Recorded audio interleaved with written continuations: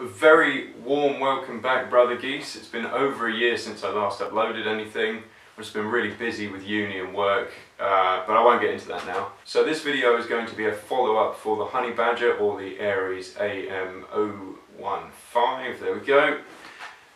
All the upgrades that I've done to it, and I will be doing more as we go, so there'll probably be a follow-up to this follow-up video at some point in the near future. So without further ado, I'm just going to run over the upgrades that I've done real quick and then we'll get to shooting it. I disassembled the gun. Once removed, the gun will come apart into two separate main pieces. Once you have those two parts separate, you can take the entire hop unit and barrel out. So once you've got that out, remove the collar carefully. 2 hours later. Then you want to remove the hop unit very carefully, try not to tear the hop rubber that's on there. Then you want to get your new barrel.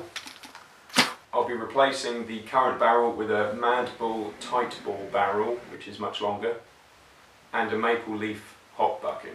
You want to reattach the hop unit and slide the collar on, and then insert the barrel into the gun. That's mostly the hard part done, so now you just need to reassemble it, knock the pin back in, and then we can get to the external upgrades. So to cover that nasty long barrel poking out like a needle, we're going to use a suppressor, and it comes right up to the end of that, which is actually a bit of luck more than anything. Try to pre-measure because you don't want the needle end sticking out of the suppressor, that would look silly. So I have here a lens protector. Finally, I found this very nice rail mounted torch. All of the things I've shown will be linked in the description of this video.